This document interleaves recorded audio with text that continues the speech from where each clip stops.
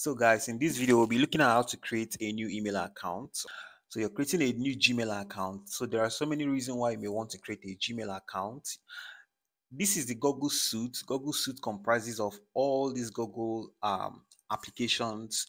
If you don't have a Gmail account, you won't be able to use all of them, including YouTube. YouTube is owned by Google, your Gmail, your chat, your Drive, all of these applications are all managed under one Google account.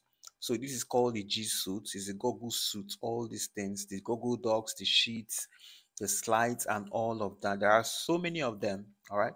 So owning a Gmail account gives you access to all of these platforms. In fact, you can't even use Google itself, like Google, to search anything if you don't have a Gmail account. So in this video, we're going to be looking at how to easily create one. It's as easy as anything. To create a new Gmail account, you just have to come to Google. If you already have an existing one, you can click here to see your existing Gmail account. Then you can click here to add a new account, or you can simply just type Gmail on Google. So when you come here, you can just see this Google, you can see this Gmail. So if you click on this Gmail, it's going to bring you to where you can create a new account. But since I already have one account, I'll just go through this route. So I'll just click on add account. So I can add an existing account if I already have another Gmail account that is not yet logged into this system. So inside one account, you can have multiple Gmail accounts, right? So I can log into a new Gmail account here. But since we want to create a new one, I'll just click on create account. So it's going to give you these three options to choose which kind of account you want to create. You want to create a personal account.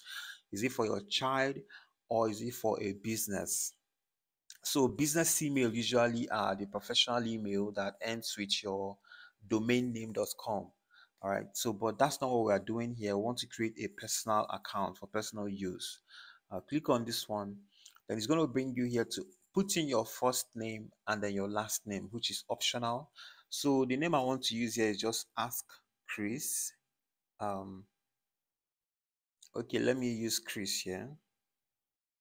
Good. Ask Chris. So I'll click on next. So you put your name, then you need to put a date of birth, because if you're not up to a certain age, you won't be able to use Gmail. All right. So maybe I'll just put 2000. So I'll just put 2000 here. That's 24 years. I think that's cool. Then gender should be male. Custom, whatever, rather not see. So click on next. It's going to bring you here. Here you can choose how you want that email to be. That is, it's going to be chris@ask13.com, ask chris57. You can make it custom. Let's click on custom. I want it to be askchris@gmail.com, askchris@gmail.com. So maybe I want an underscore here, askchris@gmail.com. All right, this is good. I'll just click on next and see if it's available. It's not available. Only letter A to Z number is allowed. So they don't allow characters. They don't allow special characters. So I cannot put this. Let's try this one.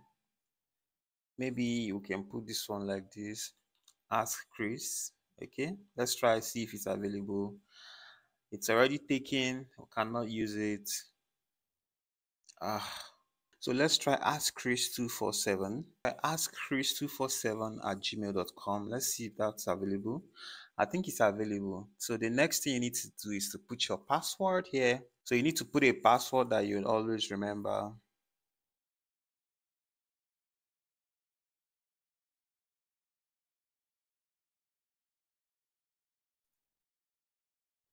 So then you put the password again.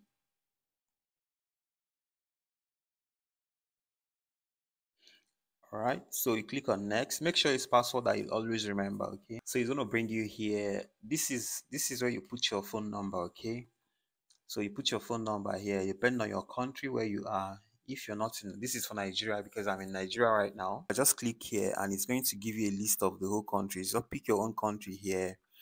Then it will change to your country code. For example, if you're in the Philippines, just click on the Philippines here.